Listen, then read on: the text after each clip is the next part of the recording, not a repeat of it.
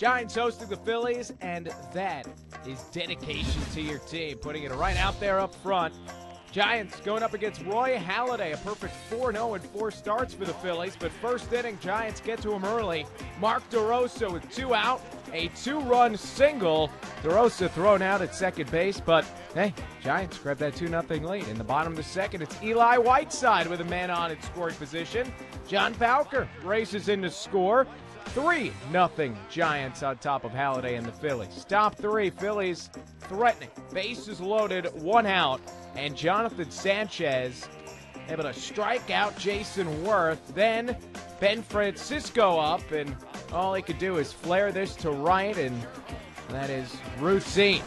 Moving on to the 6th inning. Aubrey Huff up at the plate and coming up big for the Giants. Huff with a base hit. Are they going to send in the Panda? Here's the throw. Not in time.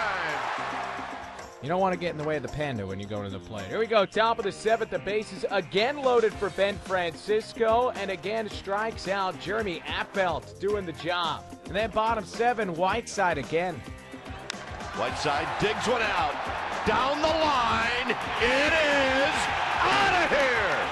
His 2nd home run of the year, and he owns one off of Roy Halladay.